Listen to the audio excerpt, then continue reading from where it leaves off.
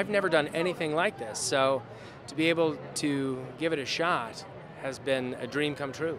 This is new for me. I'm a virgin. I've never done one of these big, huge pictures before, and look at this taking over Hollywood Boulevard. This is cool.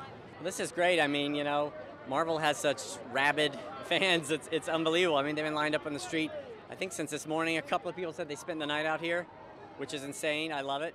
And it's very hot today, as I don't really have to tell you. But yeah, it's amazing. It's fantastic. We are at the Dolby Theater, of course, and as usual, Marvel has pulled an incredible turnout of very, very excited fans. And the sun is shining, and we're going to watch a fantastic film. I've seen it, I know. So the day is good.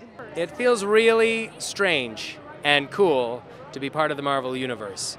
But to put on that suit, which, by the way, I think it's the coolest looking suit of all of them, it's impossible not to feel a little bit like a superhero in that thing. You know, when they first approached me, and I've never done one of these before, never done an effects movie, and I thought, wow, this would be really cool. And of course, the cool factor as far as my kids were concerned, it scored me a lot of points. But the whole experience, the whole production, all the way down, the Marvel team, Peyton Reed, the director, did a spectacular job. Paul Rudd, Evangeline Lilly, Corey Stoll, everybody.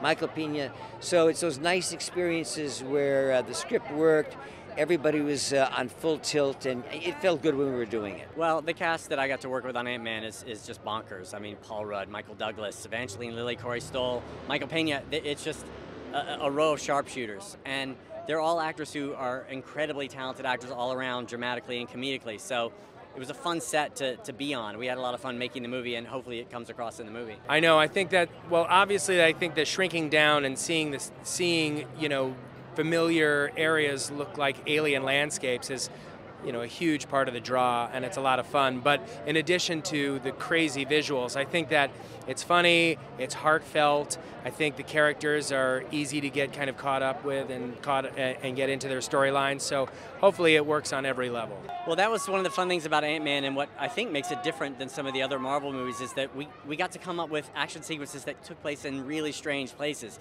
like a bathtub or a briefcase and someone's backyard barbecue. That was really part of the fun of the movie. And doing a character like Ant-Man allows you to do that. So we sort of had this freedom to invent these very strange action sequences. I think the fantasy aspect of being, in a superhero movie where you get to really play a caricature, like really, really extreme. You know, you don't have to look like the person who lives next door. You don't have to act like the person who lives next door.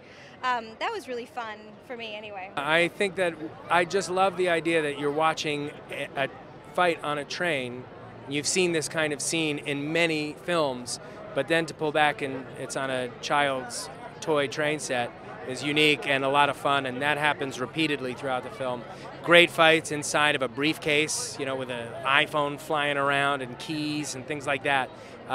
It's a fun world to explore. The visual effects from the ants' point of view, they had 4 units shooting. That was the macro unit. From the ants' point of view, is spectacular. And I think with all these other films sort of getting bigger and bigger, to take it in reverse down to this small size was really impressive. They did a great job.